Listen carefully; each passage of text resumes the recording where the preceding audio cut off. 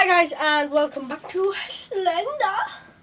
For last episode we found this freaky house in the middle of the freaky woods, and yeah,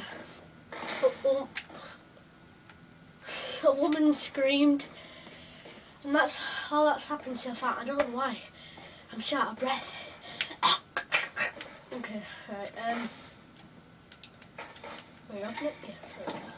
It's clicking X for some reason. I don't know why. I haven't seen these rooms. Hello? What's that? 2. Thanks for calling last night. It probably sounds dumb, but it was good to hear your voice again.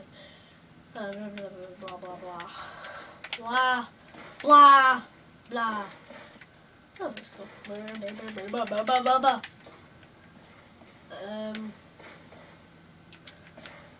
Nothing seems to be here, except we've got to go look out and decide for that scream, which is the creepy part. I don't know why, but actually recording and commentating is actually making me feel a bit happier. I think if I was playing it and I was not talking, I'd feel a bit more creeped out. But that is freaky with that playhouse. I don't know if you can see it on the camera, but jeez.